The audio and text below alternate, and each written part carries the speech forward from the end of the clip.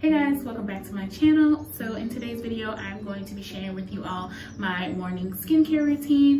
I actually did a skincare routine video like a few years ago, and basically some things have definitely changed. I feel like my skin itself has changed quite a bit since turning 30, and so I've kind of switched up my products a little bit to kind of help with that. So yeah, if you guys are interested, then I definitely suggest that you please keep watching.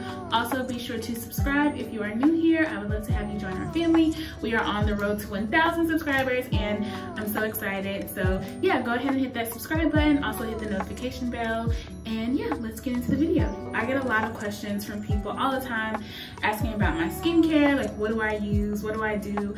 And honestly, my skin has just been amazing as of lately. Like the last few months, my skin has just been absolutely pretty good. Like I have had very few breakouts, knock on wood, and I've just been very pleased with the state of my skin. I have noticed that it does have a little bit of texture to it, which I think is new in my 30s, but other than that, I'm really happy with the state of my skin. My pores are nice and small, they haven't been too big, and I don't know if that has something to do with the products that I've been using, but I definitely just think my skin is in a really good place right now. So with all that being said, before I even get into my skincare, I always wear my little headband thing. So this is a bit of a, I would say kind of like a more indulgent morning routine, morning skincare routine. Sometimes I don't do all of these steps.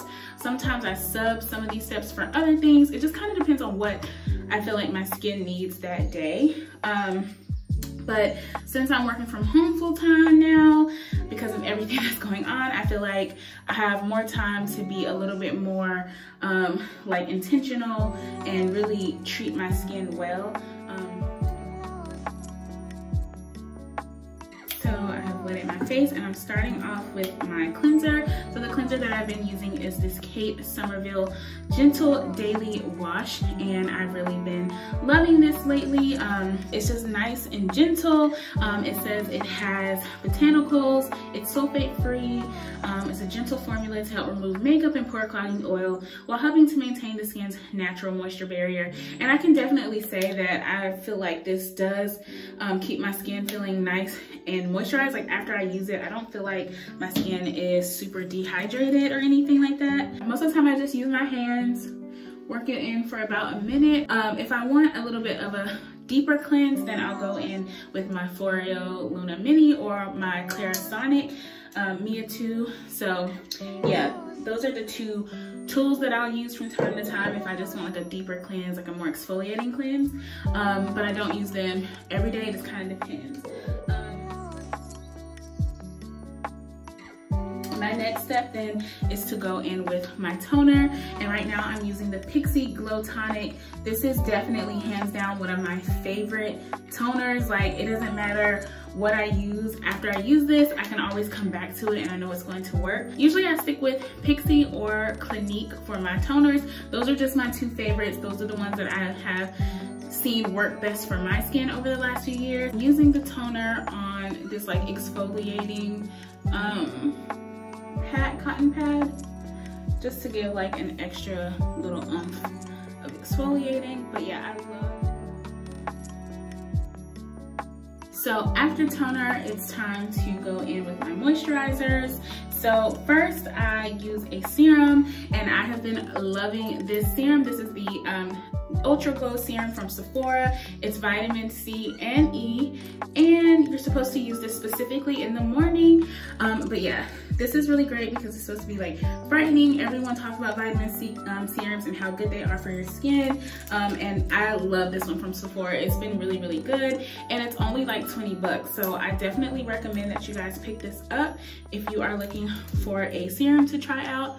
But yeah, I just kind of put it onto my skin like this. And some people pat their serums in, some people rub. I don't know, I don't really care too much. I just usually rub mine into my skin. But it's up to you on however you prefer to do it. after I use my serum, that's when I go in with a moisturizer. And shout out to Twitter, because Twitter is definitely the ones who put me onto this moisturizer. It is actually from Trader Joe's of all places, but it's the Ultra Hydrating Gel Moisturizer with aloe and green tea extract. This is what it looks like. Super affordable. So there's pretty good ingredients in it. And yeah, I love it. It's super lightweight, but I find that it's really nice and hydrating on my skin. Plus the aloe and the green tea extract also are really nice and hydrating and soothing for your skin. So yeah, I've been obsessed with this moisturizer. I really like it, and I do think that when I run out, I will probably purchase it again, just because I really have loved it and I've seen like good results in my skin. Like, my skin has not had any issues with it. So after the serum and after the moisturizer, I'm going to go in with my SPF. It's funny because I just really started using an SPF, which I know is crazy. You guys should definitely be using SPF, but I really just started using it. And so I reached out to Twitter to find out, like, should your SPF go before your moisturizers or after? And basically everyone has said after, so I'm using my SPF after everything. So this is actually by the brand Black Girl Sunscreen, and it is a moisturizing sunscreen lotion for your face and body. It's SPF 30, and it's infused with jojoba and avocado. The thing I like about it is that it's ultra sheer and there's no white residue. It's a Black owned company made specifically for Black and brown women, which I love. That's why it's ultra sheer. A lot of other SPFs give you that white, like, sort of cast. I used to use one from Sephora, and I could tell that it would make my skin look kind of ashy. And listen, ain't nobody trying to be out here looking ashy. So I don't use a whole lot of SPF, as you can tell. I just use about that much, and then I just go in and rub it into my skin.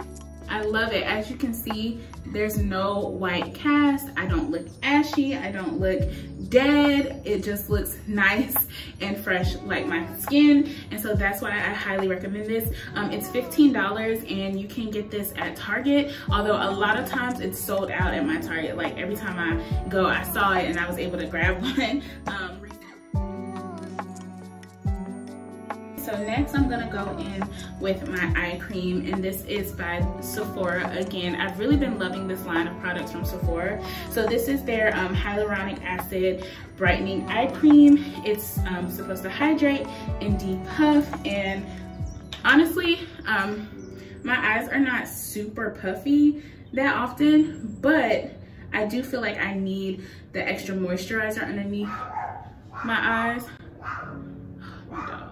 And you'll notice, like, when I apply my serums and I apply my moisturizer, sunscreen, I don't put it underneath my eyes. I just kind of go around, because yeah, I need a moisturizer specifically for underneath my eyes. I'm getting a little bit older. I'm trying to prevent crow's feet and other things like that. So I want that skin to stay nice and moisturized and youthful looking for as long as possible. And I'm really just very gentle with it, and I do put it on my eyelid as well. And then the last step of my skincare routine is that I have to go in with some type of moisturizer on my lips. I cannot leave the house with my lips looking ashy, or sit in my house with my lips looking ashy, since I'm not going anywhere. So this is the Laneige Lip Sleeping Mask, and this is in the apple lime scent or flavor, or whatever you want to call it.